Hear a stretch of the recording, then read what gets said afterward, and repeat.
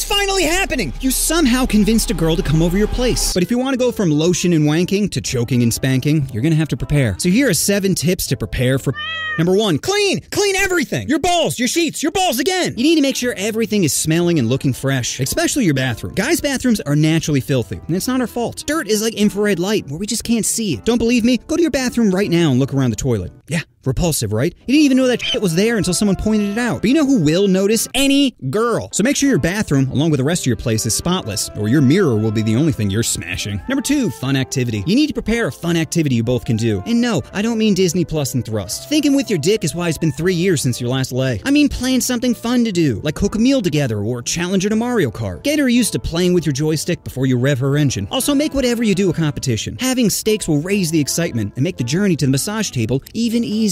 Number 3, nice outfit. A nice outfit can trick a woman into thinking you're more attractive than you really are. That's why women love a guy in a suit, because it gives the impression you're a successful businessman instead of a struggling adult who can't do his own taxes. And just because you're staying in doesn't mean you shouldn't dress nice, so put on a nice button-up, freshly ironed pants and a belt she can take off with one hand. Just remember, nothing will make a drier than cargo pants with some Crocs. Number 4, food and drinks. Certain food and drinks can help enhance the mood. Let's start with the most important one, wine. Wine is like Viagra for women. It'll impact her decision-making just enough to make her forget that you're a manager at Bed Bath & Beyond. Besides, you're gonna need some chemicals stirring around her brain if you hope to smash in your Lightning McQueen bed. Next, you're gonna want to pick up some food. Food is the quickest way to a girl's heart. She could catch you texting your side piece, but wait, are those cheesy fries? Oh, they look so good. Don't worry about that. Don't worry about that. Just keep eating. Keep eating. Number 5, environment and ambiance. Take a look around your place. Anything that screams Forever Virgin, hide in a closet. So all your Star Wars posters, Funko Pops, and especially your Nezuko body pillow. Next, you're gonna want to ask your roommate or family for some privacy. I remember the first time I invited over a girl, my brother's like,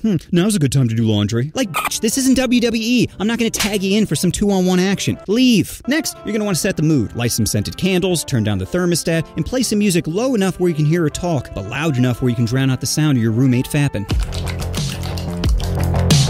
Number 6, groom. We all know men are disgusting. If it wasn't for the prospect of getting laid, we would just live in our own filth. So now is a great time to make yourself look presentable. To make it easier, I separate into 3 categories. Shave, trim, touch. You're gonna want to shave your balls, your back, and that Anthony Davis eyebrow. You're gonna want to trim your nose hairs, beard, and those Wolverine claws. And you're gonna want a touch of deodorant and cologne. Just make sure not to OD in the cologne. All you need is a drop in your wrist, your neck, and right above your Johnson. Number 7, equipment. Make sure you're stocked up on condoms, lube, tissues, anal beads, anything you might need in case things work out. Sure, you may not use them, but how's that saying go? I'd rather have butt plugs and not use them than need them and not have them. Something like that. Point is, make sure you're prepared with all the tools necessary to make your night a magical one. Number 8, lying. Lying is the most important part of getting laid. Women don't want honesty. They want plausible deniability in case it doesn't go well. What? I thought we were just playing Mario Kart. Okay, I guess we're kissing.